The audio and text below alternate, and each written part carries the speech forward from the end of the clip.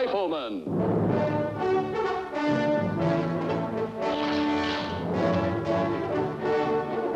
Starring Chuck Connors.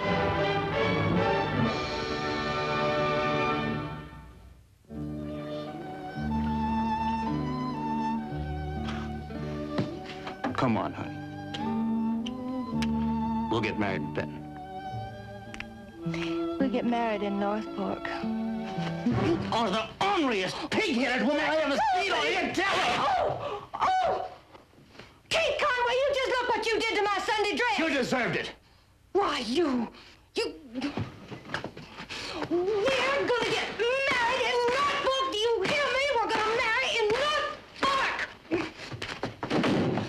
We marry in Benton! Bestie?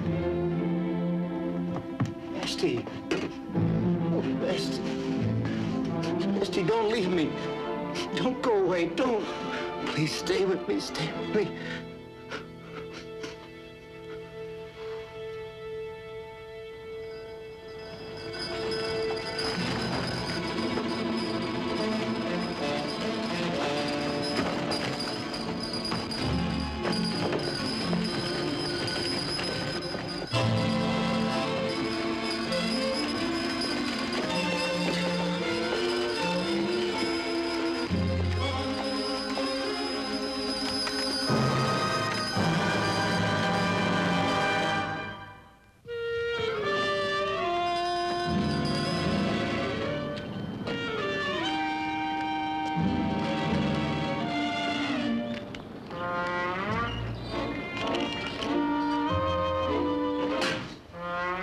Swifty, I'll make a call.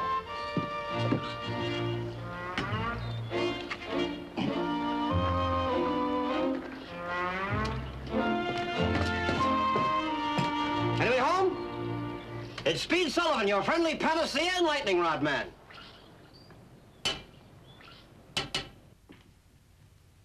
Anybody home?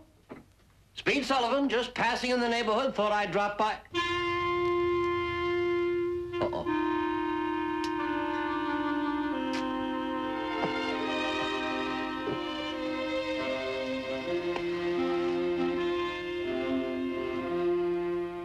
Nice strong pulse there. Dark hair. Blue eyes. Gorgeous knot on the back of your head. Cut cheek. Diagnosis, unconscious. Prescription, Sullivan's Panacea.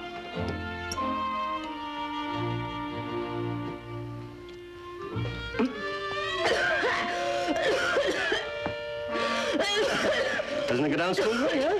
That's all right. You'll feel wonderful in just a bit. That's it. There we are. Hey. There's a little mystery ingredient in it, huh? What are you doing here? Huh? Who are you? All right. It's all right. Ooh, what was that stuff? Selling lightning rods, Speed Sullivan, Sullivan's Panacea, in that order. You're gonna be all right. Well, you better get out of here. No, madam, you need me. What? Madam, what passed your lips was ambrosia. Ambrosia's. How about the lightning rod? Out!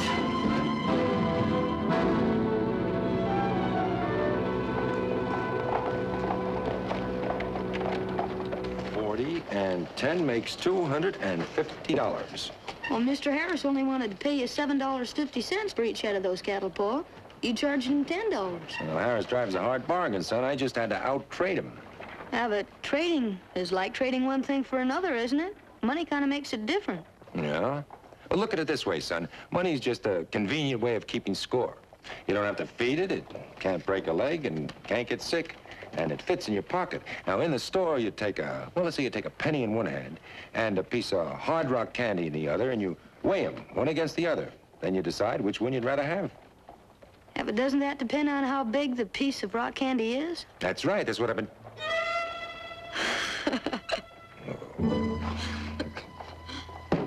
All right, folks, step right up here. Oh, come right in closer here, folks. Get up right close. Well, You are about to see something the likes of which you've never seen before in your lives. come on, son. Let's Now, get a little closer. This, ladies and gentlemen, This is the little dandy. 3/4-inch spiral lightning rod, the finest lightning rod sold west of the Mississippi. But for purposes of demonstration, I will use Little Dandy Jr. Now, ladies and gentlemen, for this demonstration, I'm going to place Little Dandy on the roof of this specially constructed asbestos model house. And while that is there, this house is immune from fire caused by lightning.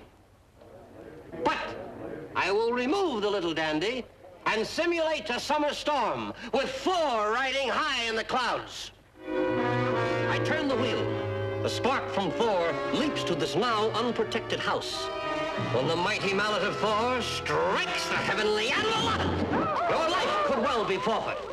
Voila! $35, ladies and gentlemen, a cheap enough down payment on the lives of your loved ones. Now, folks, step forth and be counted. Our treasurer here will take your orders. And in the meantime, I would like to show you a new item we're introducing this season, and this season only. This was conceived in Europe, sent to the East Coast of the United States, and given to me for exclusive Western representation. Now, I put... Look! Wait just a second. Hello, Speed. Ladies and gentlemen, there'll be a 15-minute intermission, but don't go away because you haven't seen anything yet. Step closer, folks. Good to see you. Come on over here and sit down and let me talk to you. Oh, look, you old son of a gun. Nice to see you, Speed. We're going to come out and see you tomorrow. How you been? Just fine, just fine. Mark, you're a sight for sore eyes, and I got just the eyes for it. Why didn't you try some of your panacea? Took too much last night, that's why they're sore. Speed, tell me, you still selling those lightning rods that never get delivered? Lucas, the last time I met you, you were honest. You could have clipped me for $500, but I took a page out of your book. Those rods now get delivered. Sales are up 600%, making more money than ever. Got myself a new item, too. Plague amulets. Plague amulets? Guaranteed to ward off the plague, head pains, feet pains, and the vapors. Speed, you really believe that? Been wearing this for 4 months and haven't had one touch of the plague during the whole time. No, I don't want to buy anything, Speed. No. Free to you two. Want to protect my friends. No, thanks. Tell you what, then. Let me buy you lunch. Oh, fine. But what about this show of yours? Oh, well, Swifty can handle it. Mark, how would you like to take orders? Pays $1/4 an hour. Quarter an hour? What do you say, Paul? Well, son, you take that $1/4 an hour in one hand and weigh it against sitting around for nothing in the other. See you later. I mean, one taste of this... Hi, Swifty. Well, hi, kid. What are you doing here? Well, our paws are gonna eat, so I should come down and help you. You know, write orders and stuff. Well, can you write? Of course I can. Speed, how do you do it? What do you mean? Keep selling things to people they don't need? Oh, Luke, I only sell people a belief in their own well-being, a self-confidence they can hold in their hands. You see, faith and courage aren't things that you can feel and touch. But the amulets, the panacea, the lightning rod, those are things that are tangible. Those folks say, those horrible things can't happen to me as long as I have these. Speed, you know, I think you missed your calling. You should have been a preacher. That's right. Little faith, little courage, throw in a little hope to make a baker's dozen. Care for a touch? Well, makes a wonderful appetizer. No, thanks, Speed. Look, I've got to go down to the bank for a few minutes. I'll meet you in the hotel dining room, all right? Fine, I'll see you over there.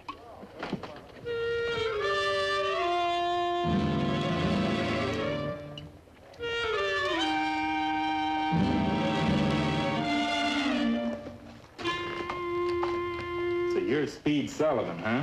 That's right, Speed Sullivan, lightning rod king of the West. That's good. You know what this is? That's a little dandy lightning rod, $35, $5 down to protect you and your loved ones. Know where it came from? Sure, it's one of my samples. I left it out. Say, how is that poor girl?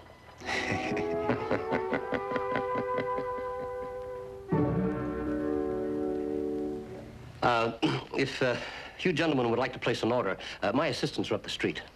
Only order you got is to get up and walk out of here quiet. Anybody hits a Croxton gets hung. Special a Croxton woman. The scoundrel richly deserves it. Why don't you two go out and get him? We have got him. Me? Why, now, wait a minute. Somebody had already hit that girl before I got there. Well, why don't you ask her? We did. That's why we come looking for you. Now, just a moment, gentlemen. I'm sure we can solve this problem most expeditiously. That's right. And fast, too. And when it is, your feet ain't gonna be touching the ground. Look, all I tried to do with that young woman... We know what you tried to do. She told us. Now, look, you want to assault somebody. Why don't you try a man? I don't know what that young woman told you, but I had nothing to do with it. Shooting's too good for him, Thess. Yeah, hanging don't take too long neither. Think he ought to get bent? Yeah. Bend him, Thess, bend him. Make him hurt a little. You and me is gonna fight. I am not without the knowledge of fisticuffs, sir. Take off that gun belt. I don't wish to get shot if I should happen to pink you. Oh, what? All right. We'll do it your way.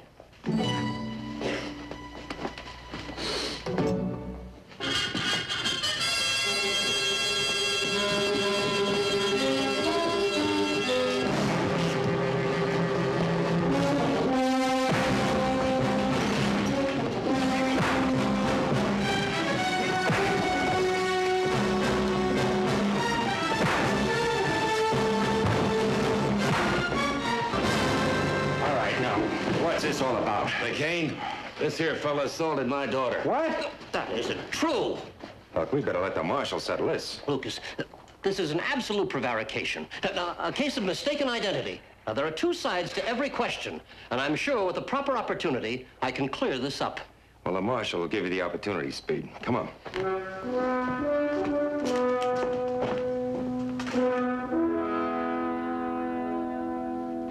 Well, Miss Croxton, is this the man?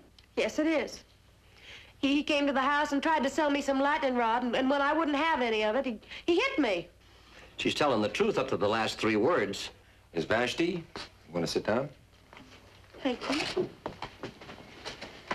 Tell me, Vashti, was there a struggle when this man assaulted you? You bet they was. Ain't nobody belt sis about there's a struggle. There was some wrestling. With Speed? Tell me something. What kind of hair does he have? I mean, is it brown, black, straight, wavy? In a real struggle, he must have lost his hat. Well, it was, black and straight and with gray.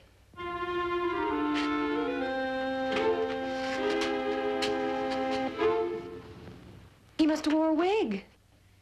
Madam, baldness is a sign of masculinity. I wear it proudly. Did he hit you with his fist? Well, sure. You know, a knuckle wouldn't have made the kind of a cut you've got on your face. Guess he must have worn a ring, huh? That's what it was, a ring. Sullivan isn't wearing a ring. That's right. Miss Vashti, did you yell at any time during the assault? Of course you did. Vashti never fights without hollering. Well, sure I did. But not loud enough to wake up this man's son who was sleeping in a wagon not 50 feet away, huh? All right. I cut my own face, I tore my dress, and I burned the money.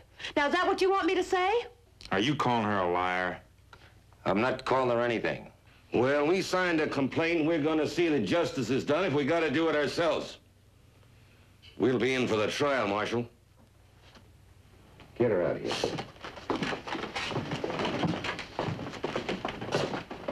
Well, Mike, it looks like you don't have much of a case. Well, it's easy to see the girl is lying. This whole thing is ridiculous. How did you get out of there? I picked the lock a little while ago. Look, I got things to do. I got to get out of here. Now, look, Sullivan, I think you're innocent, but it's going to take a judge to clear you unless that complaint is withdrawn. You know, Mike, people lie for certain basic reasons, like sparing feelings, saving face, personal gain, protecting somebody. Maybe she's protecting someone, like a boyfriend. Well, I've only seen her in town once before. Rode in on a burr to go to a barn dance. Waltzed about 3 rounds with a fellow, and King and Thess come roaring in and dragged her out. It seems they don't take to her gadding about. You remember who that man was? Yeah, sure, one of Gebart's wranglers. The one with the scar on his face. Well, that's Cade Conway. Now we've got a name we can use. Look, I got an idea. You go along with it, the 3 of us ride out to the Croxton Ranch? All right. All right, I've got to pick up my horse. Speed, I'll look in on the boys at the hotel. I'll catch up with you on the road. You know something, Sheriff? If lightning ever hit this place, everybody in here would die like a rat. I'll tell you what I can do. For $5 down, I can give you an awful good deal on a lightning rod. Now, it's a used one.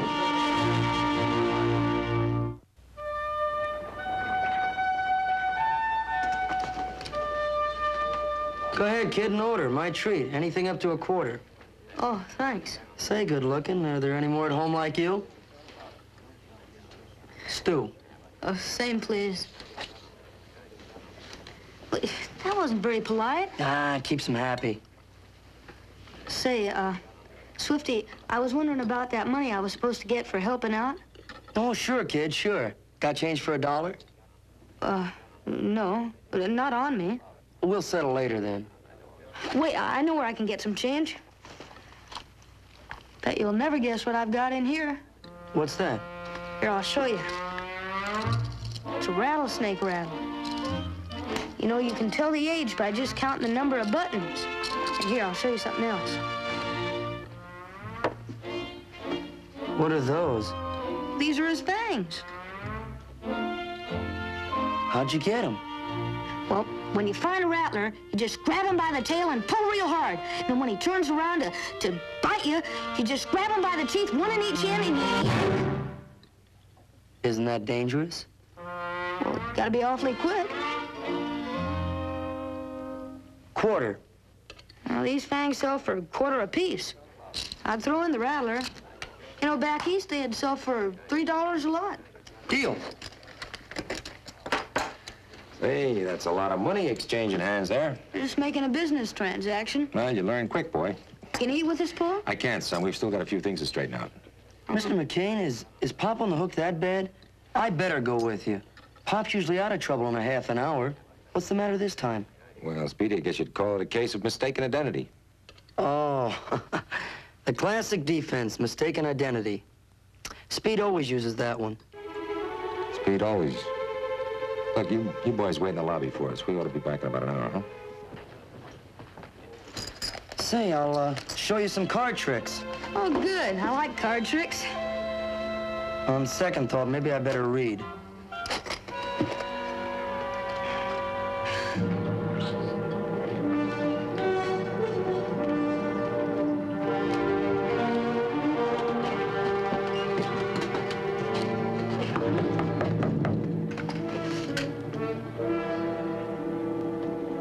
Who is it? Marshal Torrance. Go on in.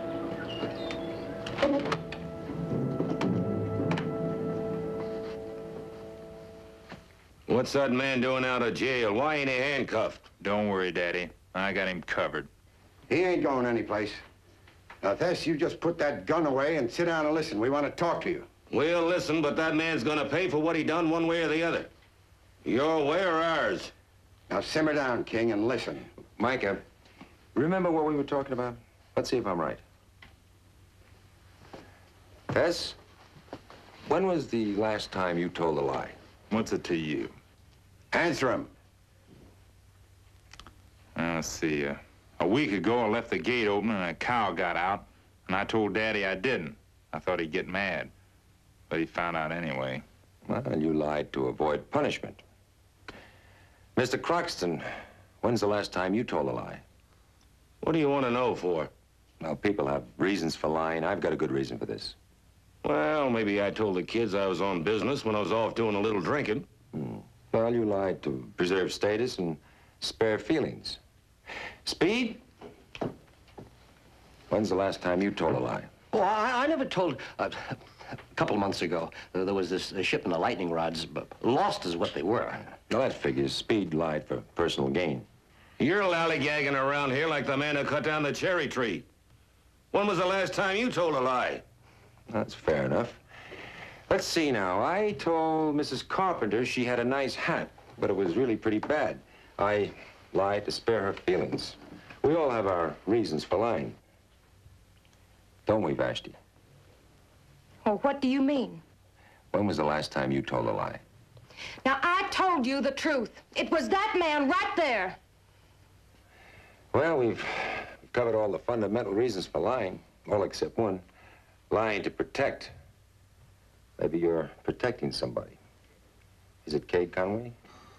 And just what do you mean? Has that Wrangler been hanging around here again? I ought to put the whip to you. Well, you're gonna have to come and get it first. It was Conway, wasn't it? It was that man right there. Was it?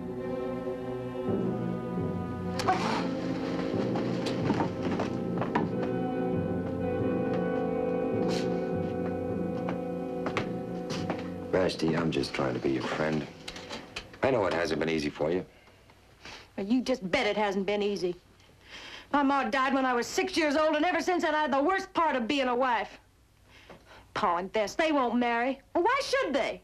They get their meals made, their clothes washed and sewed, and on Saturday night they go out chasing women and lock me up.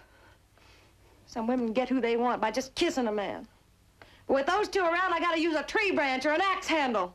You spent most of your life just doing for your family. Well, from now on, I'm doing for myself. But you know, what I can't figure out is how all that love and consideration can just disappear like a wind-blown cloud. You stop running around the bar and say what you mean. All right, Vashti, I will. I just don't think you'd sacrifice that man. Now, I know how you feel about Conway, but you tell me what kind of a love would you have if you knew all along that you were responsible for Mr. Sullivan being in jail? You just wouldn't be happy unless you told the truth.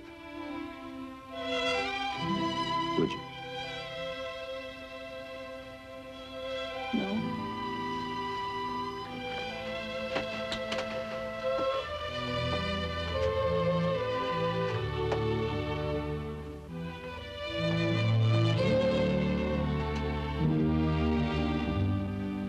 Well, it was Cade. All right, he may not be much, but he's the only man that ever told me words that didn't have edges and corners on them. Mister, I'm awful sorry for all the trouble I caused you. Now, I even told them that you went the opposite way, but they tracked your wagon.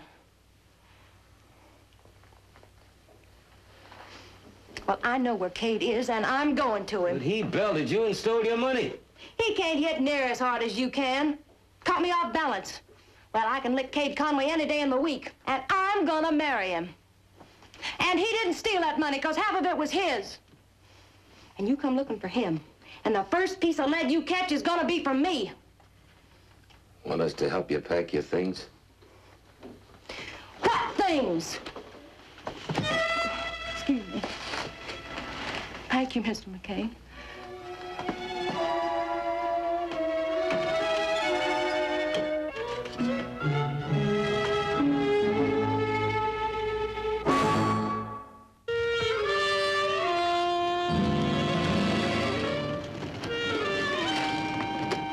Lucas, you're amazing. Amazing? How? You played that girl like she was a harpsichord. What do you mean, Speed? You tricked her, you scared her, you made her feel sorry for herself, then you hit her with a soft sell. That job you did was a classic. I sort of stayed out of things because I was screening you. Screening me? Lucas, you're a natural-born talent, smooth. I want you in a partnership with me. Now, I don't mean peddling this junk, but big things, big things. Insurance, stocks, and bonds, we're a perfect combination. I hit them hard, and you ease the rug right out from under them. In 2 years, you'll have 40% of $1 million. 50-50? I could make it your 60 and my 40. I tell you what, Speed. You got a deal if you can answer one question. What's that? Where was the man when he jumped off the bridge? What man? What bridge? Any man, any bridge. He's on the railing, of course. That was before he jumped. Oh, well, he was in the air. That was after he jumped.